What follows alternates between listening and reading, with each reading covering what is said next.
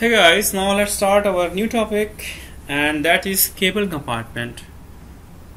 So the cable compartment houses some of the following components: post insulator, feeder earthing switch, and it could be optional; voltage transformer, it could be optional, it might be present, might not be present; earthing bus bar, operating shaft for feeder earthing switch, high voltage cables, ring core current transformer. This is the picture of typical cable compartment. In this picture you can see the item number 1 is post insulator, item number 2 is feeder earthing switch. This is the earthing switch of the feeder. If you move this one up, the cable side will be grounded. Then we have option number 3, voltage transformer.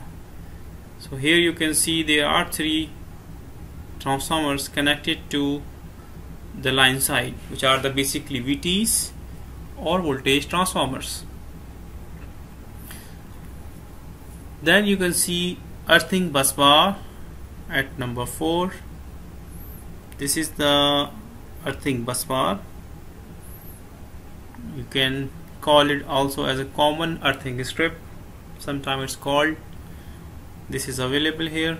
So each equipment earthing is connected here. Then you have operating shaft for feeder earthing switch at number 5.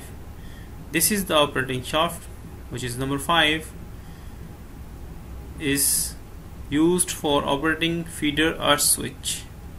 This is the earth switch number 2, and this is the rod. If you move this rod, this earth switch will move up, and as a result it will ground the feeder.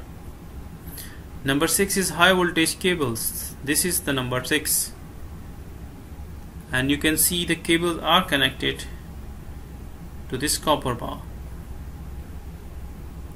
Ring core current transformer. So number 7 is current transformers. So here you can see these are the ring core current transformers, and this is, you can see here, the secondary winding of current transformers. So these are the parts of cable compartment.